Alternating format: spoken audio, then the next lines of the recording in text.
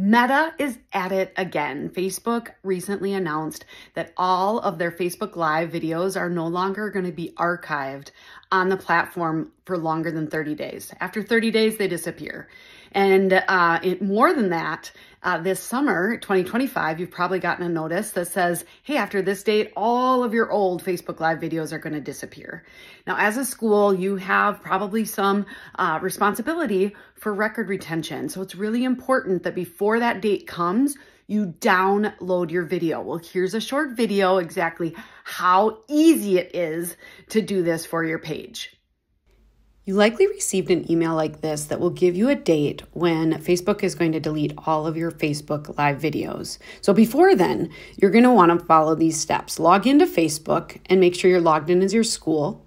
Go over to Settings, and then to the left, scroll down under Your Information and go to Download Your Information.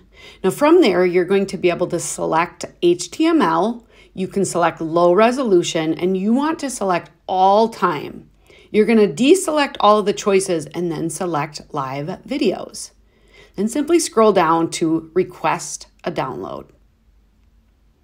Once you have done that, Facebook's going to get to work. They're going to send you an email that says they're working on the download. It may take a couple days, but then you'll get an email like this, and you should go to Available Files.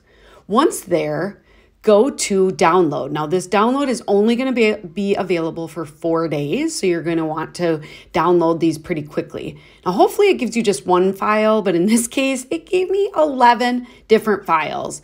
Once you have your 1 file or 11 files, in my case of zip, you're going to just have to unzip those files and get all of the videos into a location on your hard drive, your device, so that you have a backup of all of these videos. Now, right now, within these files, there's actually a Start Here option. It takes me to a page that lays out all of the videos. Now, I'm not sure after Facebook deletes all of them that these will be available, but it is now. That's it. Remember, going forward, if you're going to continue to use Facebook Live, you're going to want to, every 30 days, make sure that you archive those videos. For more great tips, make sure you're tuned into Social School for EDU. See you next time.